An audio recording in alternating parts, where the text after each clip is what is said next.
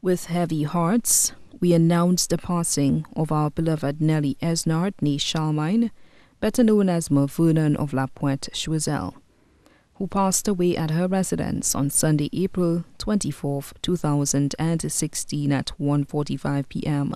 She was 93 years. Left to mourn 3 children: Marcelina Charlemagne, Noelita Jean-Baptiste, Francisca Esnard. Her grandchildren: Garvey Esnard, Jason Esnard, Jalen Satney, Kimberly James, Dwayne, Lance, Lissa, and Ray Charlemagne. Her stepchildren: Felicia and Alicia Joseph, Omen and Annette James. Sons-in-law: Frederick Jean-Baptiste, Albert Frederick, better known as Ansbert. Granddaughter-in-law: Lina Judah. Nieces and nephews: children and grandchildren of the deceased brothers Harry and Lima Charlemagne. Children and grandchildren of deceased sisters Henrilla Chabot, Anne, Gladys, May, and Mina Charlemagne.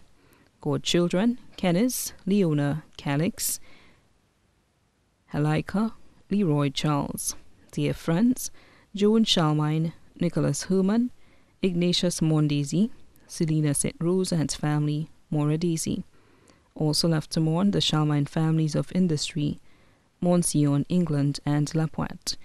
The James and Esnard families of Anse-Lavoie, Chateau-Belair, and Castries.